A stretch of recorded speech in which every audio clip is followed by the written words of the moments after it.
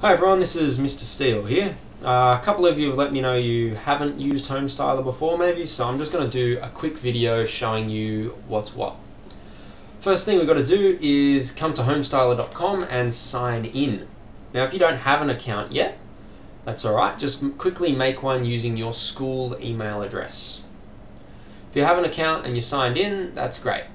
We're going to come down to Start Designing for Free. I'm going to click on it.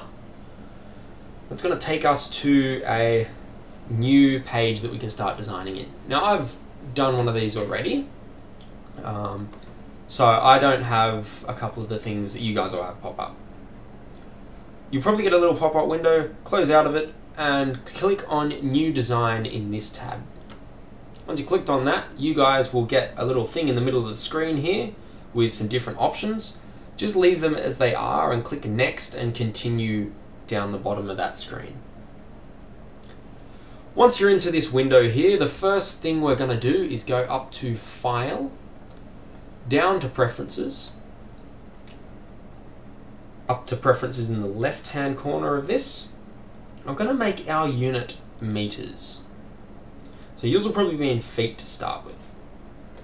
We're going to make it meters just to make it a little bit easier for us at the moment, but it's important to know that architects and builders normally work in millimeters. Making sure autosave is going to be every 5 minutes, and we're going to click Save for our preferences. Next thing we're going to do is come up and click on Save up here, or we'll go to File, Save As. We're going to put in a name for our project. We're going to call it Tiny House.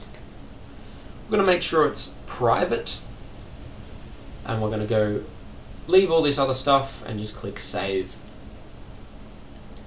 Alright, the first part of this tutorial is going to be making our tiny house.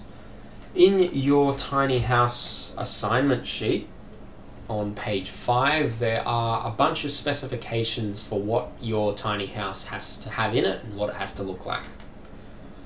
The only specification I'm going to worry about now is the square meters that we're allowed to use. So we're allowed to use about 30. So I'm just going to make sure we don't do any more than that. So you can see I've clicked on one of these. This one here is to draw squares.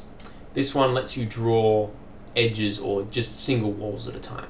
So to start off, I'm using this draw rooms thing here. I'm going to click roughly in the middle and drag our house out. Now you can see as I move, the little numbers in the box change. So you can either drag it to where you're happy and change it afterwards, or you can drag it a bit and then type your numbers in. So you can see this top number here is highlighted blue. So I'm going to type in 5 to make that 5 meters. Once I've done that, I'm going to click Enter, and you can see it changes.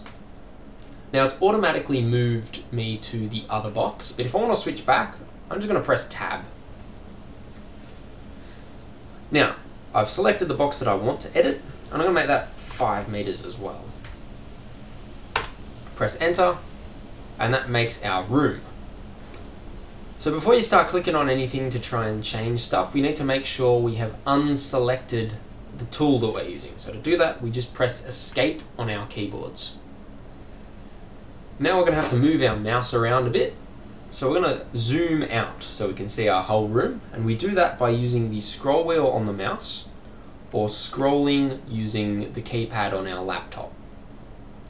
The next thing we have to do is move our vision around our room. So all we do there is we use our left click on our mouse or our left click on our little trackpad on our laptop and just move around with the mouse, and that'll move our room around. We're going to zoom back in again. You can see this number in the middle says 25 square meters. So I'm going to decide that I'm pretty happy with leaving my house as 25 square meters. I'm not super fussed, but I will make it a little bit bigger just to show you how to use this edge tool. So all I'm doing is I'm clicking on by edge, or you can press L on your keyboard. It's up to you. I'm going to put on a little entranceway, I think. So all I'm going to do is come down to a corner of the house. I'll click on this one and I start dragging. If we want it to do this way, you can see how our wall's not really in the right place. It's got this little bubble here that says hold control to flip the orientation. So I'm going to hold control and it's, yep, there we go. So I'm pressing Control and it's swapping the side the wall is on. So back to here, this is where I'm going to put my wall. You guys can put it elsewhere or design your house to look like whatever you like. I'm going to make this 2 meters long, I've decided. So I've typed 2 into that box and I press enter. Now, it's automatically letting me make another wall. So I'm going to make this next wall, let's see, I'm going to make it 3 meters long. Type in 3, press enter, makes the wall. And I don't have to click at all, and I just have to drag my cursor around until our wall reaches the end of the house. And I can click again, and it's sorted us all out. Now I've finished using this tool, I get rid of it, and I can get rid of this little intervening wall. So what I'm going to do is highlight it and click on it. And there's a couple of options. I can split the wall, which means that I can now drag bits one way or the other, or make a weird triangular thing. I'm not going to do that, so I'm going to press Ctrl Z to undo what I just did. I'm going to click on the wall and I'm going to delete it. So I press delete there. Now our house is 30.04 square meters. That's probably a little bit bigger than I had in mind, but I'm just going to deal with that and leave it as it is. Let's put in a door for our house now. So houses have to have at least one door to get inside. Normally they've got a couple. So I'm going to put a double door in my house. So I click on double door and I move it to where I'm happy with it. And again, if we're unhappy with the size or whatever, we can adjust that afterwards. Whoop. I just bumped my keyboard there.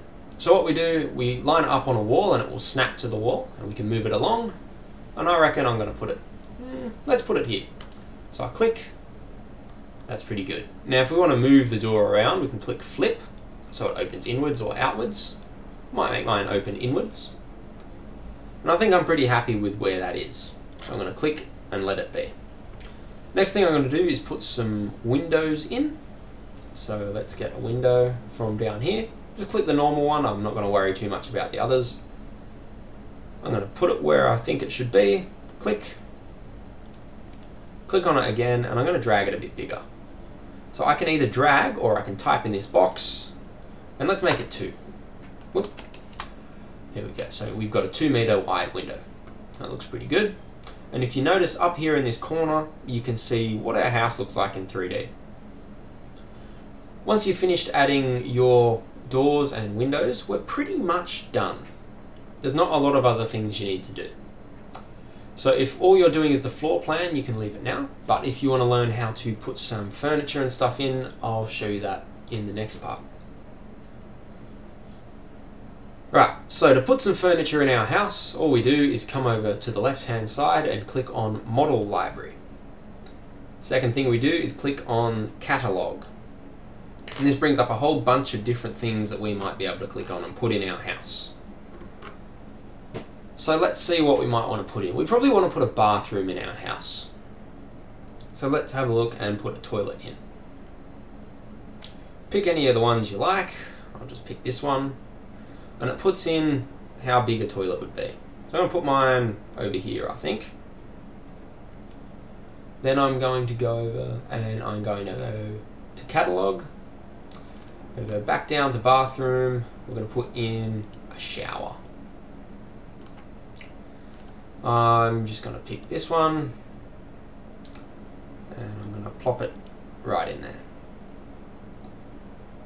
And the last thing I'm going to do is get a sink.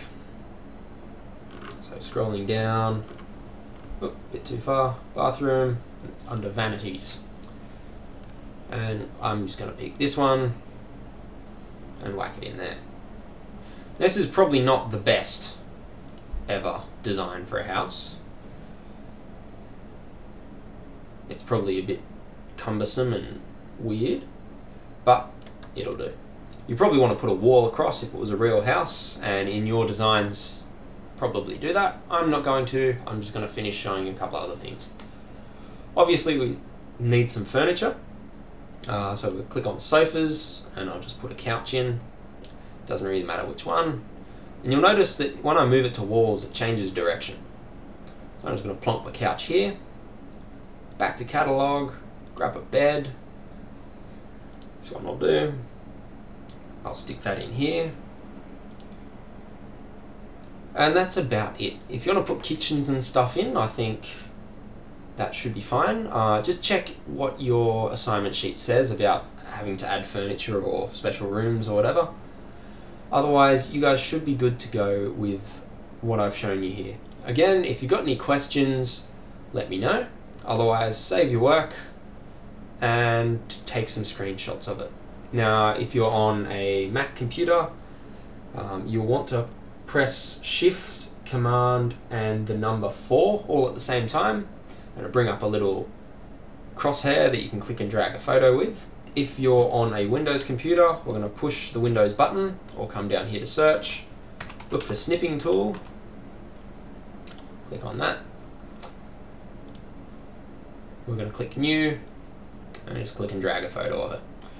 Upload those into Google Classroom. I'll try and make an assignment section. If you don't see one of those, just stick it in the stream.